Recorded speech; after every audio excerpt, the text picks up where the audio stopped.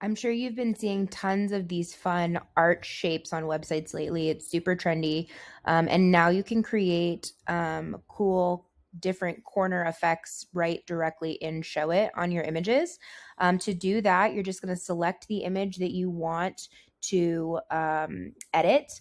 And now under effects, you're going to see this little corners option. If you click on the rounded corners here, you have the options to change the border radius. So if you really want it to be rounded, and then you also have these fun curved side, sharp corners, curved corners, and opposite. So you can see now if I click this, you get that cool arch effect. And there's a lot of like other different cool little shapes that you can play around with.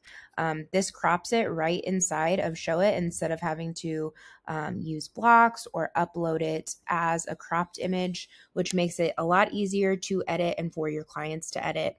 This is an awesome new update that Showit just released. I'm really excited about it. I know a ton of people have been wanting this for a long time.